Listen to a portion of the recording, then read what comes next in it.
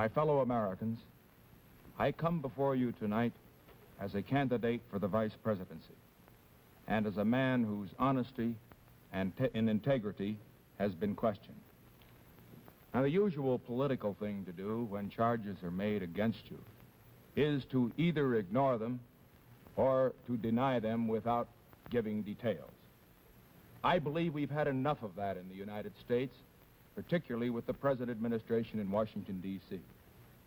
To me, the office of the Vice Presidency of the United States is a great office, and I feel that the people have got to have confidence in the integrity of the men who run for that office and who might obtain it. I have a theory, too, that the best and only answer to a smear or to an honest misunderstanding of the facts is to tell the truth.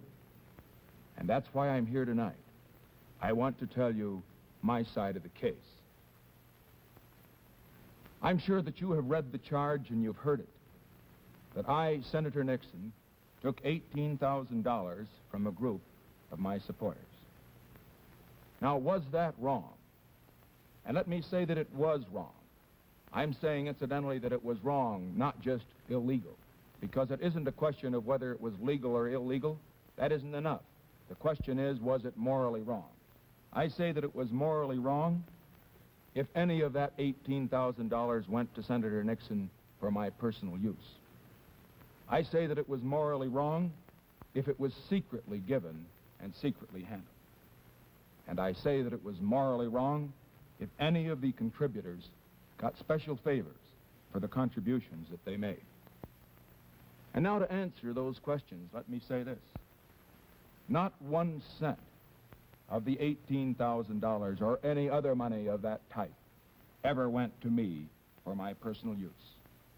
Every penny of it was used to pay for political expenses that I did not think should be charged to the taxpayers of the United States. It was not a secret fund. As a matter of fact, when I was on Meet the Press, some of you may have seen it last Sunday, Peter Edson came up to me after the program and he said, "Dick, what about this fund we hear about?" And I said, "Well, there's no secret about it. Go out and see Dana Smith, who was the administrator of the fund." And I gave him his address. And I said, "You will find that the purpose of the fund simply was to defray political expenses that I did not feel should be charged to the government." And third, let me point out, and I want to make this particularly clear, that no contributor to this fund, no contributor to any of my campaigns, has ever received any consideration that he would not have received as an ordinary constituent. I just don't believe in that.